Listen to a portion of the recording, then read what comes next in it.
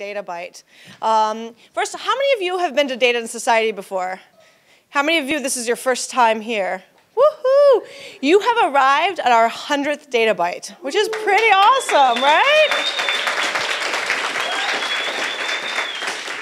So for those who haven't been to Data and Society before, we are a research institute who's really thinking about the intersection between data-driven technologies and broader social issues. And the talks that we have today are going to be by 3 of our fellows who are going to give us their take from a variety of different angles. And I'm really, really excited to have them here. I'm also really just excited to celebrate Data and Society's 100th Databite.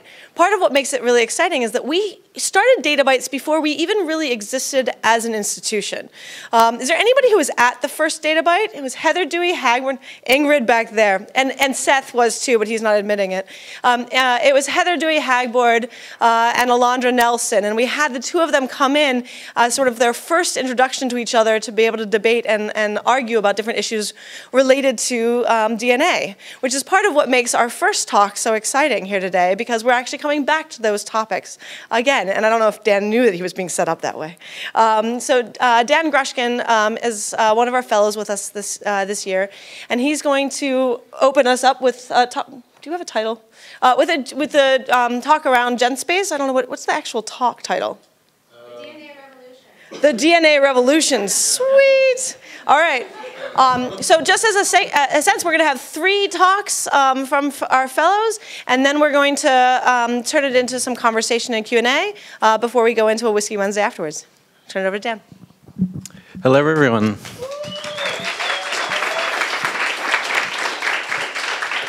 So I didn't know this, but Heather is in my slides, so that's convenient.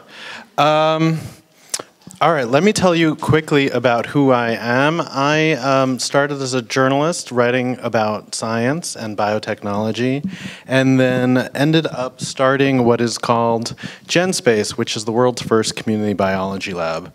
So way back when, 8 years ago, some of you have heard the story, I apologize.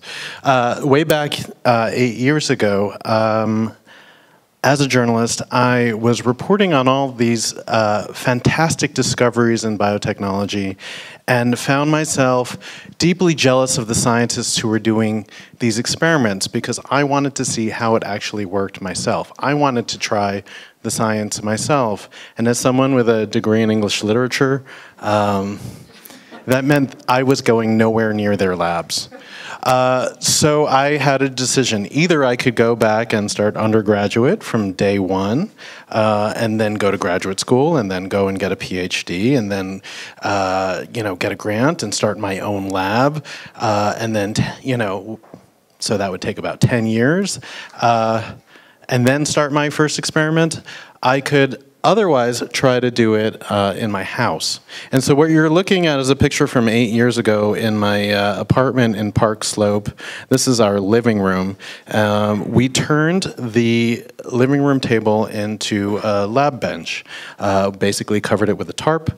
We ordered some basic reagents and some bacteria online, and we did our first experiment. The first experiment that we did as GenSpace was genetically engineer an E. coli bacteria to glow green. So we inserted a green, it's called a green fluorescent protein gene from a jellyfish into the E. coli and grew the E. coli up. Surprisingly, we didn't have an incubator. So what we had to do, and we will never do this again, is we took the petri dish of the engineered E. coli and someone taped it under their armpit, slept overnight with this E. coli under their armpit, and voila, we actually got genetic engineering to work in a living room in Brooklyn, New York. Of course, a brilliant start to a brilliant career, right? It proved to us that we could do biotech in an unconventional setting, outside of your corporate lab or your industrial lab, and certainly outside of your academic lab. And it meant to us that biotechnology, the barriers to biotechnology were lowering, and that we might be able to actually do real science in a really unconventional way. So people started meeting in my house once every other week to try other experiments, and very quickly we learned that my roommates weren't going to like that, and that there's only so much you can do in 3 hours every other week. And so we moved eventually, after a year of hunting, we moved to a place on 33 Flatbush in Brooklyn in a really unconventional art space, and they allowed us to set up a biology lab. So that's it. And what we realized as we went into that new facility, if you can even call it that, was that we were joining a much larger movement in biotechnology, which was really about, one, making the technology, making biotech much more powerful in terms of engineering organisms and the world and environment and the ecosystems around us, but also making it more ubiquitous. And we were sort of the tip of the spear in making it more ubiquitous, certainly. We started that 8 years ago, called it GenSpace. Other people saw that we could do it. Today, there are 95 different groups around the world who are taking biotechnology outside of your traditional labs. Here's our lab. It is very much a platform for the people who come to us. Our mission is that anyone can do biotechnology, given that they have the mentorship and the tools and obviously the safety training to do it. For me personally, when I came here, Data and Society became kind of a platform for me to evaluate what we had been doing for the last 8 years, to really think about, well, what have we done? How does it fit into society? And what does it actually mean? And, well, I'm going to show you a couple of ways in which we tried to explore that. So we created something called, it's cut off a little bit, but it's called the Biotech Futures Talk and Lecture Lab Series. And the idea was that we were going to have talks here in Data Society for audiences like you, among leaders and among people who are really questioning what it means for biotech to infiltrate society in the way which it's doing. And so the first talk we did was with Heather Dewey-Hagborg. It was a Privacy in the Era of Personal Genomics talk, and I'll give you a little details on that. The talk was followed up by a lab actually at our space in GenSpace, where people who learned about what was happening on stage went actually back to our lab and tried it for themselves. And so there were a couple of lessons from that. So let me just quickly show you who our first speakers were. This is Jason Bobe. He's one of the founders of DIYbio.org and also from Mount Sinai. This is Sophie Zeyer. She's at the New York Genome Center. And here's Heather Dewey-Hagborg, who's actually a fellow this year as well, and an artist who's been really thinking about the social implications of genomics. Interestingly, genomics is a place where data science and biology really mesh. The soft, wet, gushy stuff, the liquid of working with vials suddenly matches with the actual ones and zeros of computer science and data analysis. And something that happened when they were doing their workshop. So Sophie and Heather did a workshop at GenSpace where they were exploring what you can learn from your genome simply about your history or your background or your parents' background. And there was a really interesting issue that they both were arguing about in front of the students. So here were two a scientist and an artist arguing about basically what does it actually mean when you get your genomic data? What does it actually say about your background as a human being? The issue was over literally a data point that pointed to different areas on the map of Europe of where the person's background was from. And if you examine the data in one way, that person was a certain percentage from the UK.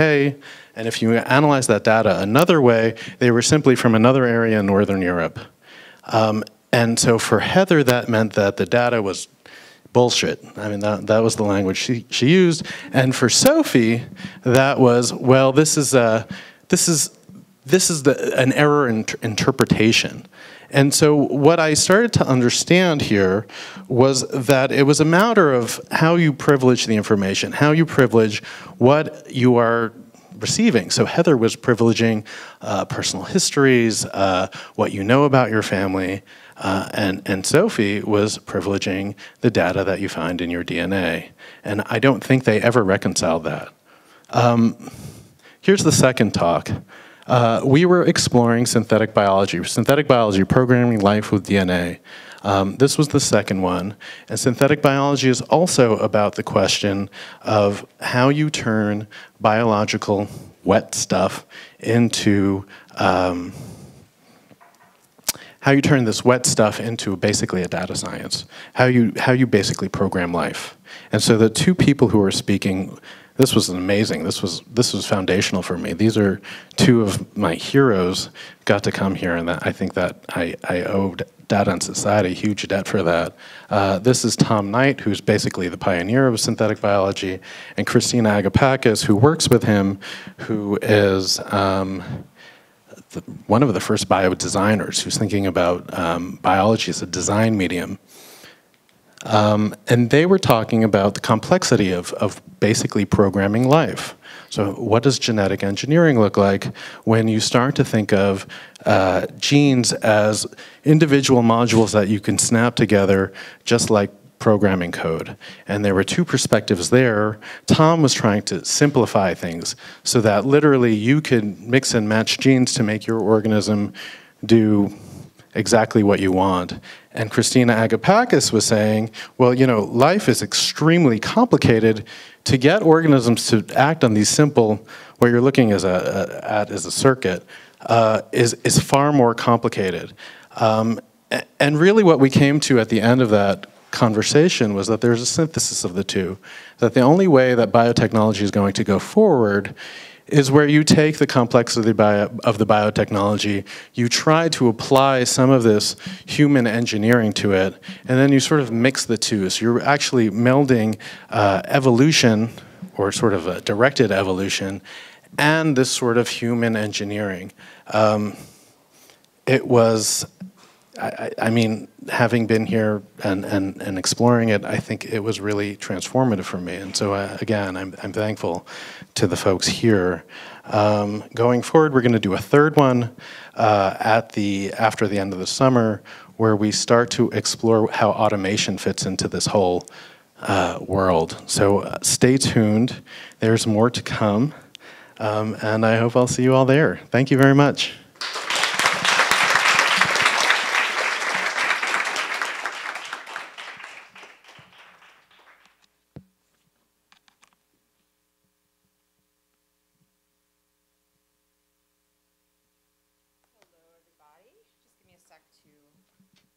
Keep. Okay.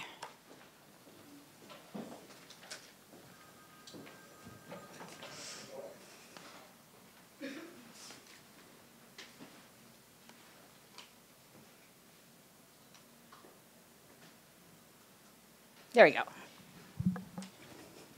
All right, hi everybody, I'm Alice Marwick. I've been a fellow here for the last year, and I came in planning on working on my next book about privacy, and I ended up spending the year not doing that at all, and instead working on a completely different project, somewhat inspired by the results of the 2016 election. And I've been joined on this by a wonderful team here at DNS, and I want to present sort of the top-level findings from a very large report that we put out about a month ago about media manipulation and disinformation online.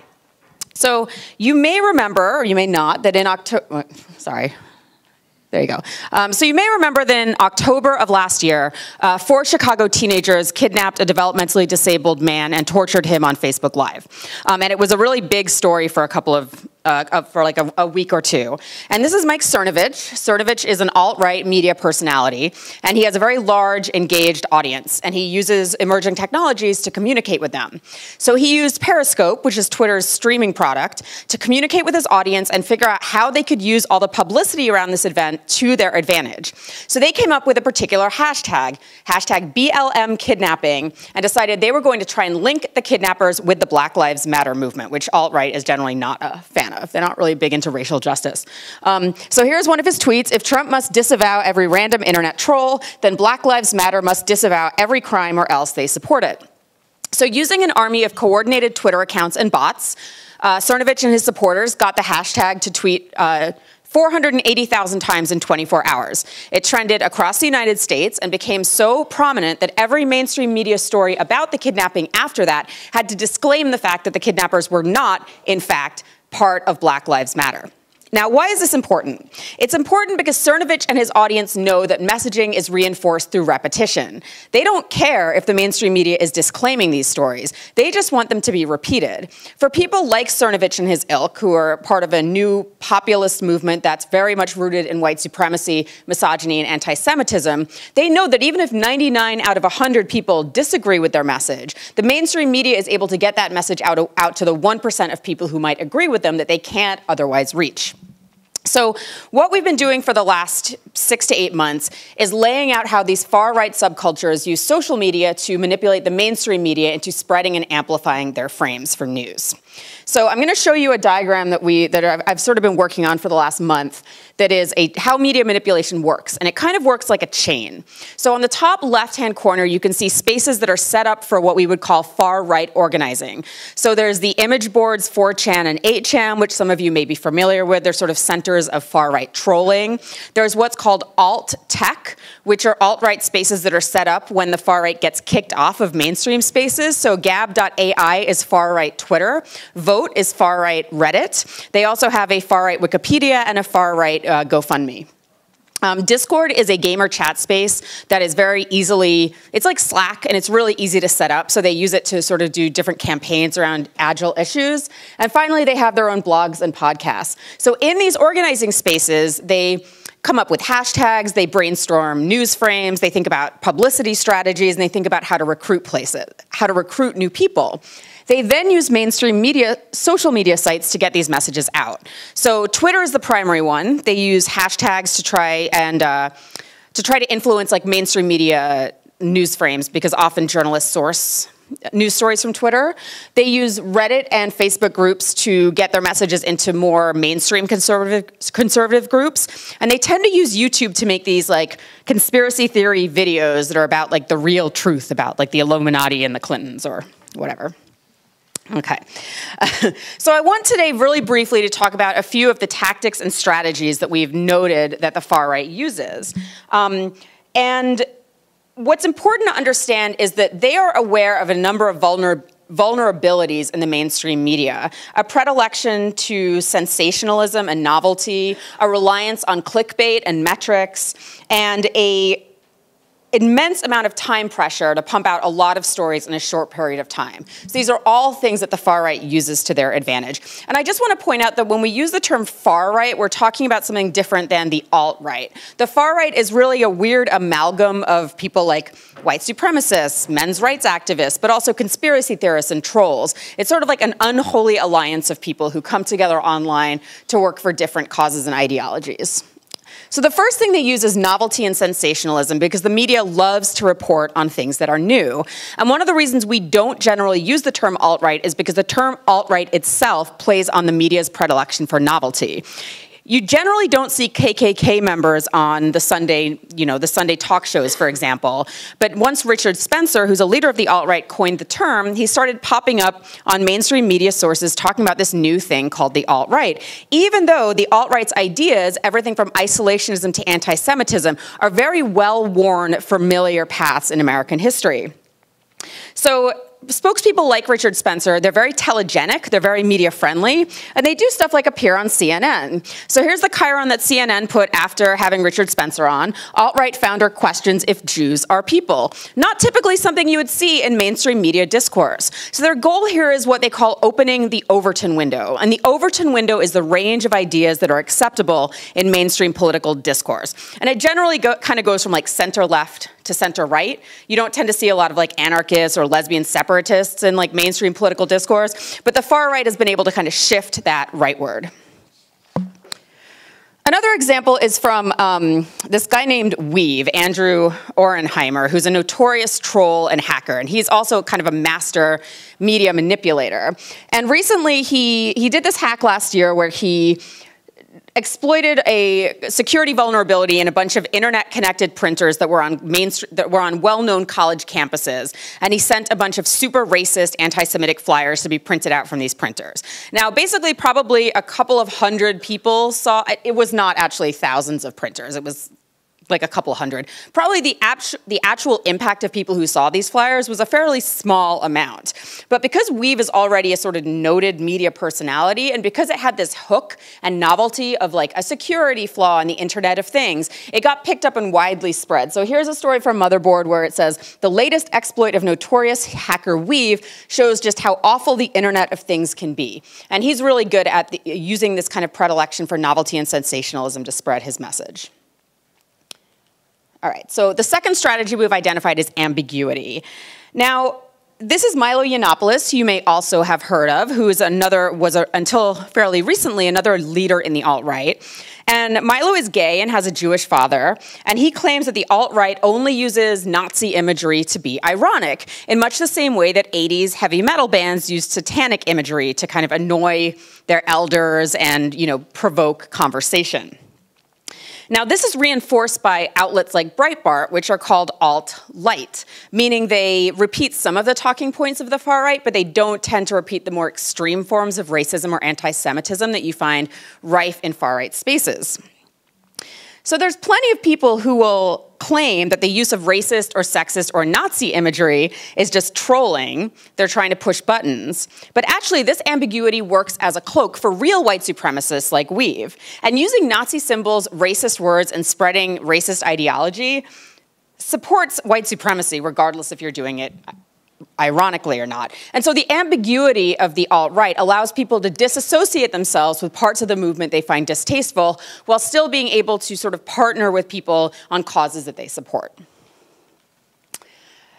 Another strategy is participation and collaboration. As we got more into these worlds, we realized that many of the techniques that are used look really familiar to us from other internet spaces. So this is a screenshot from 8chan before the French election. And we had documented, and other people have documented as well, the fact that 8chan was very invested in Marine Le Pen winning the French election. And they tried very hard to spread a variety of anti-Macron messaging across the media landscape. Sorry, wrong clicker again. So here's a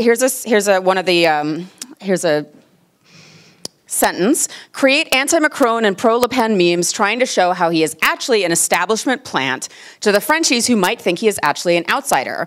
Here we will deposit it all and discuss on what best narrative to push forward to the Frenchies. So in places like 8chan, they discuss strategy. They even do like A/B testing at times. They'll throw a lot of different things up against the wall and see what sticks. They'll disseminate certain memes to like Reddit and Facebook and Twitter to see what propagates and what doesn't. And in many ways, this very much resembles what Henry Jenkins calls participatory or collaborative culture. It's a pretty low barrier to entry. Like a lot of the images you see in these spaces are like crappy Microsoft Paint art, so pretty much anyone can participate. You have to post an image in order to post on 8chan or 4chan, and there's a lot of different ways that people can participate in the community. So in many ways, it's similar to the dynamics we see on other sites like Wikipedia. It's just they're working towards an end that many of us might find distasteful. The last strategy I want to talk about is radicalization. So the alt-right is, as I said before, is sort of focused on getting more people involved in their cause. And a lot of this is because they are ideologically motivated and they believe that the left has won the culture war.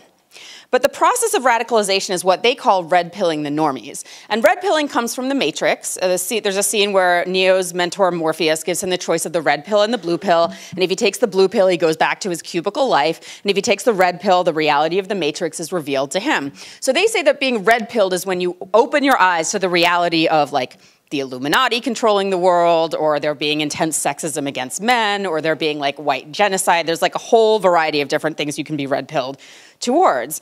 But the way that people are red-pilled in these communities is often through like the normative use of racist language or shocking or edgy imagery, and often through memes. So in the same places that you'll see a lot of like really hyper-racist memes or very anti-Semitic memes, you'll also see this, which is a pretty mainstream conservative meme. Like it is transphobic and obnoxious, but it is much more mild than many of the other things. And so these types of memes sort of function as a gateway into the more extreme ideologies espoused by the far right. Sorry, this is like the 6th time I've done that and gone backwards. So let's look at what type of effects this type of spreading of far-right messaging has. The first set of effects we've identified is agenda setting and framing with regard to the mainstream media. Again, it doesn't matter if the media debunks or dismisses these messages. What matters is coverage. The amount of media coverage affects what people think is important. This is called agenda setting. The media doesn't tell people what to think, but it helps guide them as to what to think about. Media manipulators in this way are able to influence the public agenda. They also spread misinformation because their goal is to define and frame a news story from the beginning. Research shows that when people are presented with information that contradicts their pre-existing beliefs, they'll often double down on their original opinions rather than changing them. So genuinely correcting misinformation is very difficult once a particular news frame is already out there in the public eye. And an accurate version of events is often less interesting than a sensationalized or simplistic one. So the original framing of the story, the one that's crafted by the media manipulators, is often the one that sticks. We already are at historically low levels of trust in the mainstream media, and unfortunately, this distrust is self-perpetuating. This is partly because groups that are already cynical of the mainstream media, like ideologues or trolls or conspiracy theorists, are often the ones who are drawn to manipulating it. And the more successful they are, the more they believe the media is able to be manipulated, and it decreases their trust in the media further. And the impacts of these mistrusts, unfortunately, are quite significant. People are less likely to access accurate information, which has civic ramifications. It increases voting strictly across partisan lines. It weakens citizens' political knowledge, and it decreases the watchdog function of the mainstream media. And finally, we are worried about this increased radicalization because we're seeing these far-right ideologies spread across news spaces like genre fandom or video gaming, for example. And there's a worrisome rise in violent attacks and extremism from the far-right as a result. So we think that that really needs to be kept an eye on. So in conclusion, social media does enable participation and creativity and organizing, but that's not always done by groups that we might agree with. We can't categorize creative participation as by definition positive. And more specifically, we can't let the far right cloak their messaging in this idea of ambiguity or trolling or irony. Instead, we really need to continue to call out sexism and racism and anti-Semitism where we see it, whether it's in person or in our online communities. And I'd like to thank the rest of the team and my co-author, Rebecca Lewis, for making this report possible, and to Data and Society for a great year. Thank you.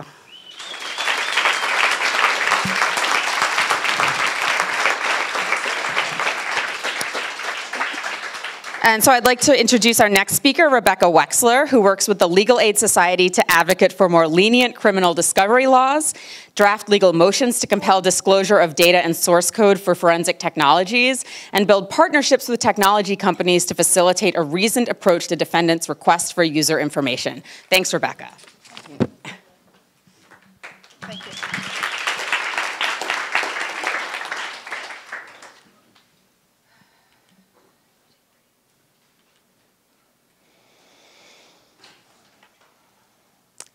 Imagine for a moment that you're a hardworking family guy.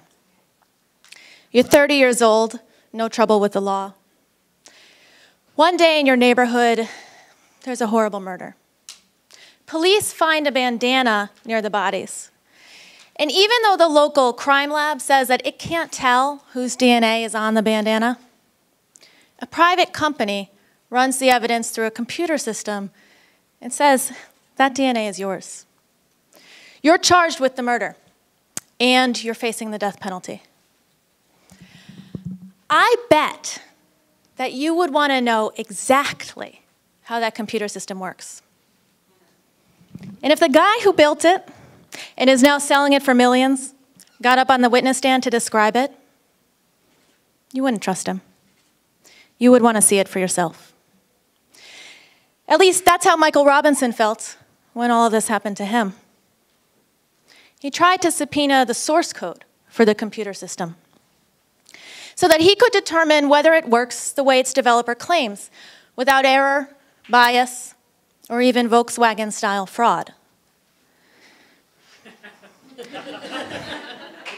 But the developer said that the source code was a trade secret and refused to hand it over.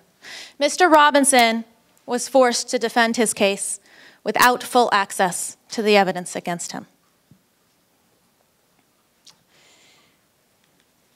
Our legal system guarantees criminal defendants certain rights. They have a right to confront the evidence against them and to compel evidence in their favor.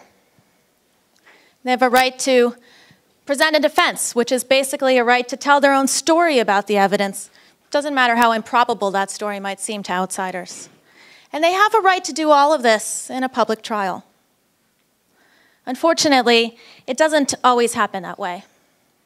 Today, the criminal justice system is becoming automated. At every stage, from policing and investigations to bail, evidence, sentencing, and parole, computer systems guide outcomes. AI deploys cops on the beat, audio sensors generate gunshot alerts. Forensic analysts rely on algorithms to match DNA, faces, fingerprints, and more. And risk assessment instruments help to determine who goes to prison and for how long. Now, just to be clear, I'm neither for nor against these technologies. They might be good, they might be bad. I'm here to talk about something else. Ownership. Automation is driving privatization. Just like private prisons that have been found to under-maintain safety and security, or private police who operate with little oversight and training. New criminal justice technologies are primarily privately owned and sold for profit. Trade secrets are the intellectual property protection of choice for the developers of these technologies. And as a result, they often refuse to disclose details about how those tools work, even to criminal defendants and their attorneys, even under a protective order, even in the controlled context of a courtroom proceeding. Trade secrets are black boxing criminal justice. Sorry, this is, pretend you didn't see that. I work for the Legal Aid Society of New York City, defending criminal cases that involve computer-derived evidence. And I regularly see defendants denied access to information that they could use to cross-examine the evidence against them because somebody says it's a trade secret. So I'm going to give you 3 examples. A few weeks ago, this letter appeared on my desk. It's from an inmate at the Eastern Correctional Facility in upstate New York. This man had been in prison for 26 years, and he had a nearly perfect record of rehabilitation. For the past decade, he had not had a single disciplinary infraction. But last summer, he was denied parole. And the board said that the reason was that a computer system called Compass had given him a high score for prison misconduct. Now, something clearly failed between 0 disciplinary infractions and high score for prison misconduct. But the company that builds Compass considers the weights of its input variables to be trade secrets. So if one of those inputs is wrong, it's impossible to tell how it affects your final score. This man tried to challenge his Compass result. But without being able to prove that the final score gave a distorted picture of his life, he couldn't convince anyone to fix it. Here's my second example, ShotSpotter. ShotSpotter is an audio surveillance system that's made up of audio sensors placed through a neighborhood that are supposed to send gunshot alerts to police. And for years, the company that sells ShotSpotter has told anyone who will listen, including police procurement committees, that human voices do not trigger ShotSpotter sensors. Apparently, what they meant to say was that the sensors record everything 24 hours a day and store those recordings for up to 3 days. Or at least that's what one of their engineers told a court in Massachusetts after ShotSpotter recordings of human voices were introduced into evidence in a criminal case. Recording voice communications might violate constitutional privacy protections or wiretapping laws. But when defense attorneys have tried to subpoena information about how the sensors distinguish voice communications from ambient sound, they got this response. The company considers that information to be a trade secret. All right, for my third example, remember Michael Robinson? The company that built the DNA analysis software program used in his case. The program's called TrueAllele, in case you want to look it up. The developer of that program has submitted affidavits to courts across the country, saying that if he were forced to disclose the code for that program to defense attorneys under a protective order, it would be, quote, financially devastating for his company because it would allow competitors to steal his product. Judges are falling in line with that view. In 2015, a California appeals court case applied a trade secrets evidentiary privilege to a criminal proceeding for what I believe is the first time in the nation's history, in order to shield TrueAllele source code from the defense. That case is now being cited in courts across the country. I've seen it in filings in New York to justify withholding trade secret evidence from criminal defendants. And let's be clear, the defense attorneys in these cases have agreed to sign protective orders. One recently told a court, I've been a lawyer for 30 years. I've never violated a protective order. It didn't make a difference. The judge refused to order the code disclosed. Importing a trade secrets evidentiary privilege into criminal proceedings is harmful. In civil cases, it's risky to assert the privilege because a well-resourced adversary might challenge the validity of your trade secret and blow up all its value.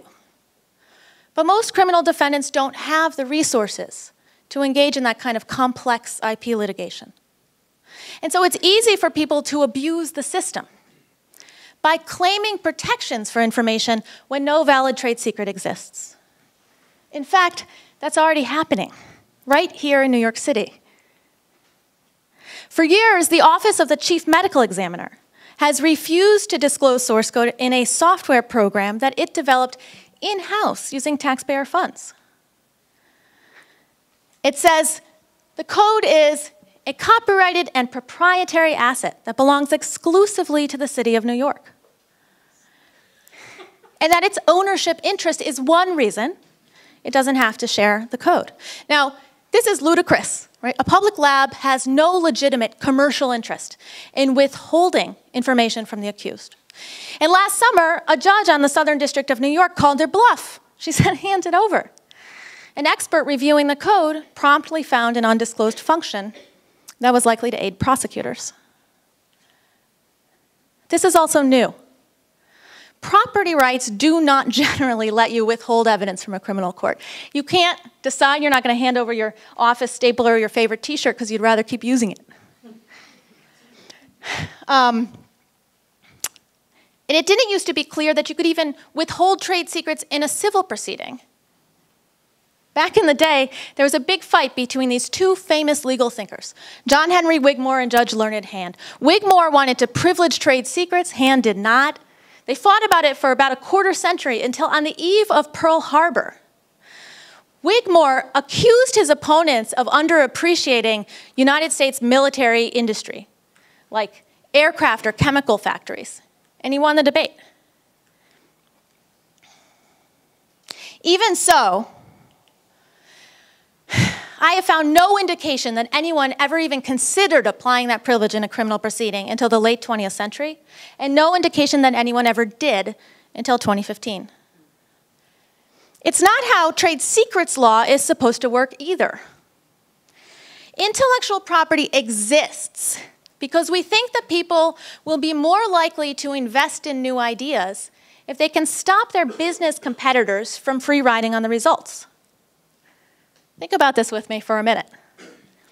If the law is designed to stop business competitors from stealing information, we apply that law to shield information from defense attorneys. What does that say about defense attorneys? Here are some of my colleagues at the Legal Aid Society.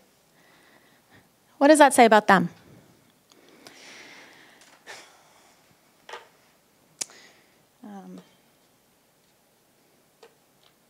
Michael Robinson was lucky. Last spring, a jury found him not guilty, went home to his family.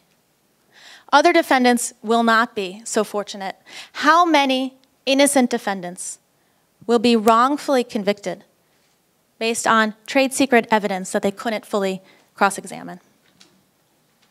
Right now, the United States Supreme Court is considering review in a case that raises a similar issue, Wisconsin versus Loomis. The defendant in that case is arguing that due process bars the government from sentencing somebody based on a trade secret tool. If the court declines review, or if it rules the wrong way, legislatures should step into the gap and pass laws that restrict safeguards for trade secrets evidence in criminal proceedings to a protective order and nothing more. If evidence is used against you, you should have a right to see and contest it. Thank you.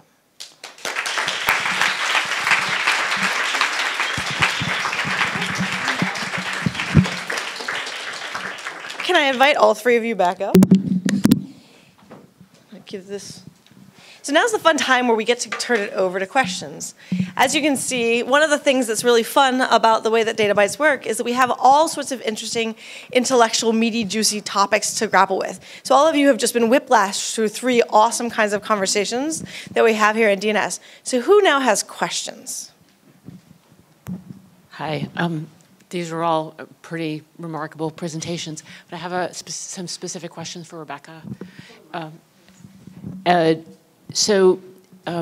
I'm curious about what your opinion is about the path forward with this problem.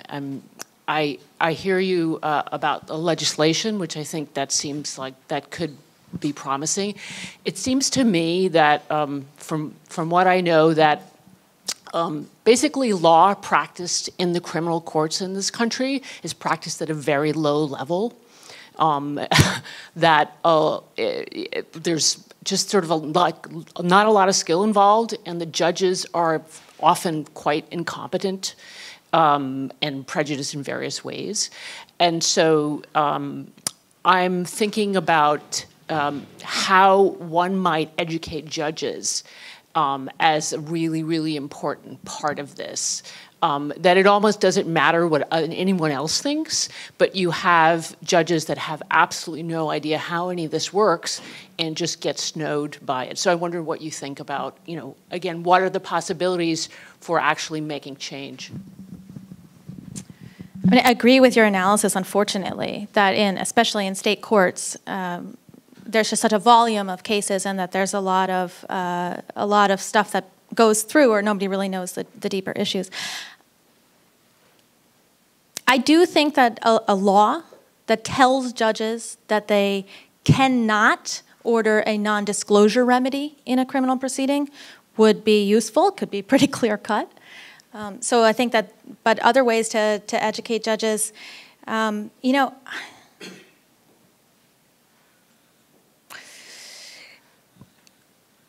I think part of it might be educating defense attorneys. And these are people that are also incredibly skilled and very overworked But if more defense attorneys were to challenge the validity of these assertions of privilege, it might also help. Thanks. Other folks. Come on now. Thank you. So I'm used to be a lawyer, so I still have that competitive little bitch side of me. Great. So I think for the last two talks, one of the things that struck me is if you could organize people, I like to see technology beat back problems instead of having to turn to the legislature. So couldn't you organize people to create something that's competitive with the proprietary stuff and open source it and just undercut, the proprietary players? I mean, have you talked about that? So some companies are actually in the market, for-profit companies that are far more transparent than the horror story examples that I provided. And TrueAllele, which is the one that I'm most worried about, is making these waves of bad law across the country. One of their main market competitors is a company called StarMix that actually has adopted a voluntary defense access policy. They say, no problem, take our code. There might be leaks. We're going to just deal with that. We are committed to meaningful defense access. This is a question for, This is a question for Rebecca, but I also have a question for Daniel, if no one else has a question. So what are the stated official reasons why courts adopt these technologies, and what are the metrics that the companies and the courts use to justify their use?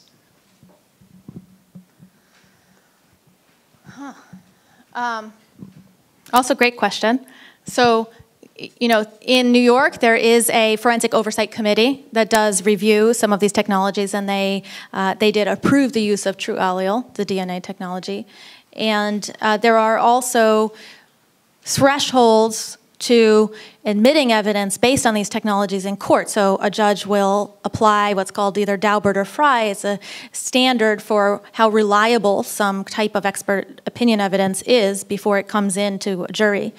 Part of the problem, though, is that those decisions really are independent of defendants' constitutional rights. So still, after admissibility, have a confrontation right to challenge and cross-examine information. And in fact, the standards for admitting evidence are a little bit lenient because there's an expectation that the evidence will be challenged after it's admitted. So these oversight structures are inadequate, I would argue anyway. Okay. Questions now for Alice or Dan. We're not going to get, all right, there we go. It's the mean thing of always giving the last, I know, I did typecast you as a lawyer. It's very cruel that way. Yeah. So this is a question for Alice. And yeah, I'm a lawyer, so immediately my response is, first of all, oh crap. Second, what now? What do we do about it? That's a really good question. So there's a lot of solutions that have been proposed in public. One of them is the sort of discussion around fake news, that things should be labeled as fake news, and people on Facebook should get a little alert if they try to share a piece of fake news.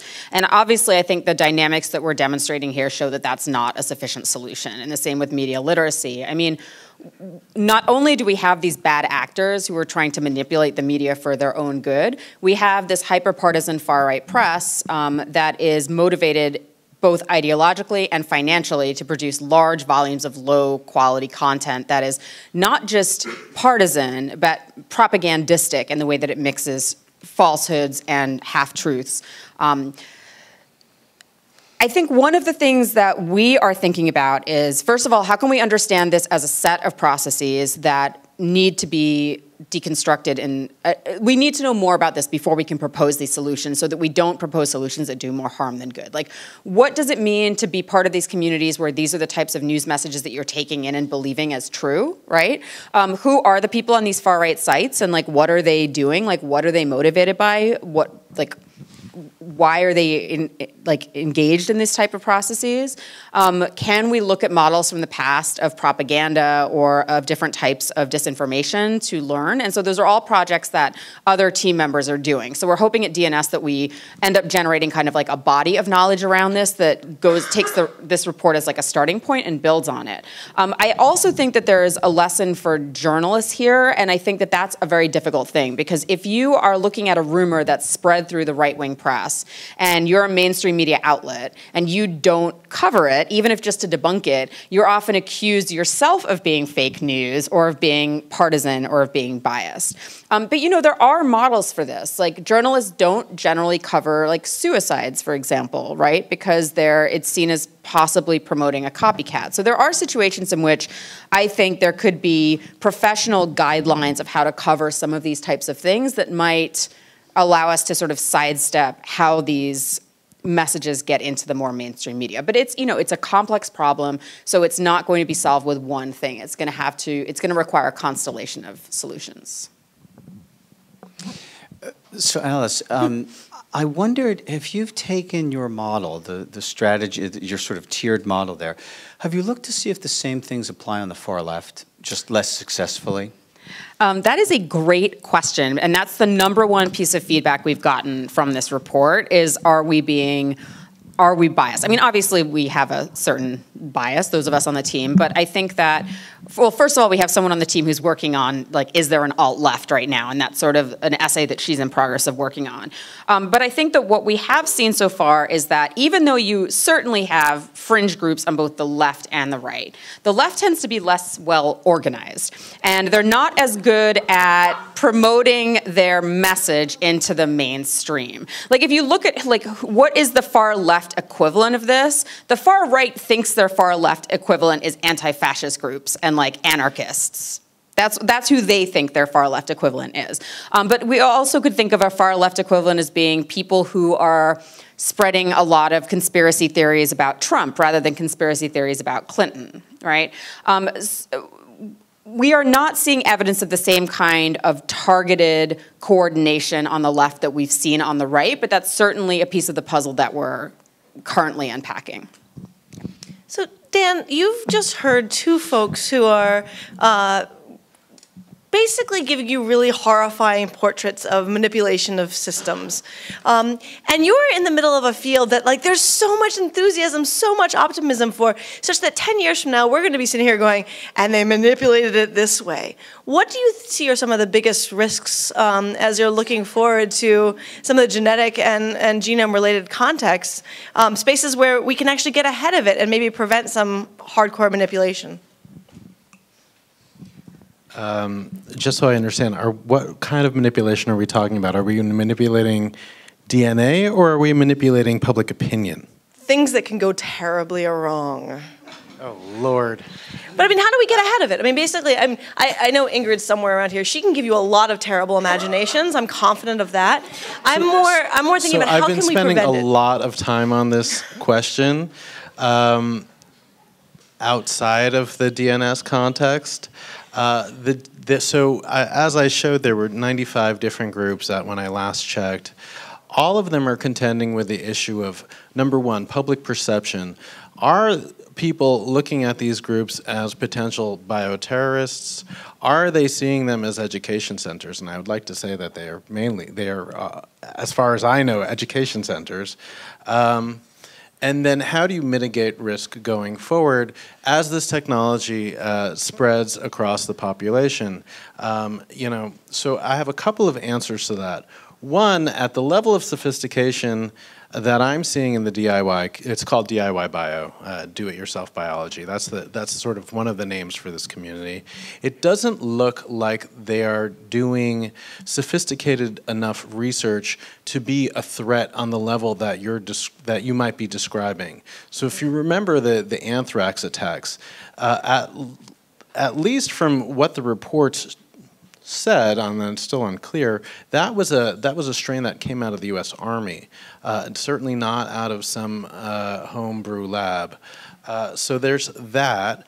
And then there's the other thing that we're working on, which is organizing ourselves. And so we spend a lot of time working hand in hand with law enforcement, and particularly the FBI, in figuring out how do we make sure that our communities are behaving responsibly.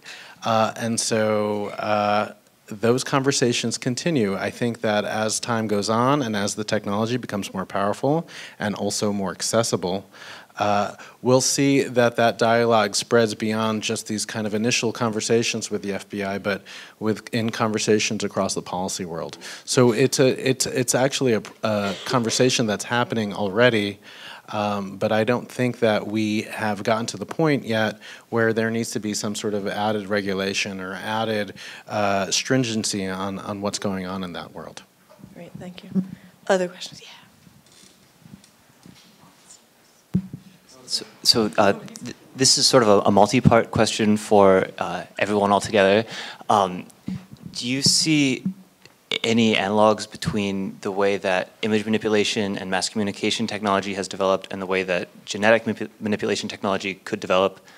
And like you mentioned the FBI just now and the potential for FBI regulation as sort of a solution to anything malignant. I guess, how do we protect individual privacy while also protecting the mass security that you need to maintain when you give people these potentially dangerous tools? And that pertains to the courtroom as well. When does the government become able to abuse the protections that, like, are there any cases of, like, for example, the FBI and Apple? How does trade secret protection interact with that? So let me counterpoint. I could not have started the lab that we started had there not been a way for me to communicate with mass amounts of people across the city and probably across the world. I think the science itself as well, we would not be able to do what we do if the science were not accessible through digital media. So I think we should take this in balance, and I'll pass it on.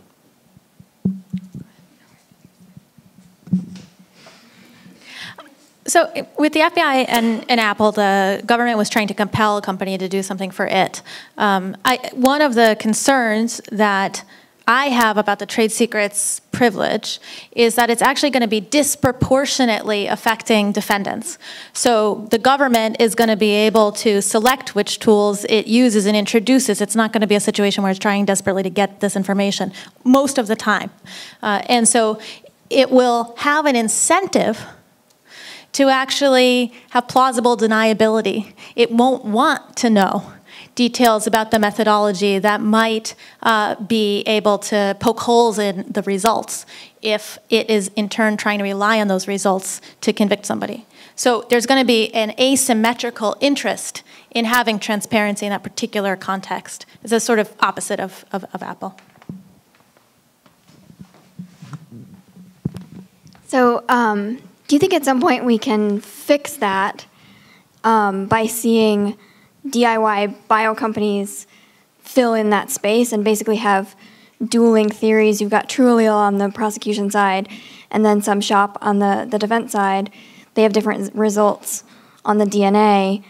Then in some ways you either are going to have to evaluate the source code or they cancel each other out, right? Are we going into business together? Absolutely. I mean, so this is obvious. I think there will be a point very soon where being able to read DNA will be something that anyone can do. I think a high schooler will be able to do it. We're certainly teaching it in our lab where you literally will take your own cheek swab and you could submit it and get back your DNA results and you'll get your A's, T's, C's, and G's and an order and you'll be able to tell something about yourself. I imagine, and I don't have to imagine, I've seen it. Heather Dewey Hagborg, yet again, went out on the street as part of her project with us, collected gum and cigarette butts and all this, basically human detritus, and basically pulled the DNA out of these things and was actually able to get long reads of the person who left that behind. So if Heather can do it, I don't see why there might be a DIY service that would counter this allele company. Sadly, we are out of time, but I know a lot of you have more questions for folks. But first, a round of applause of thank you for the fantastic presentation.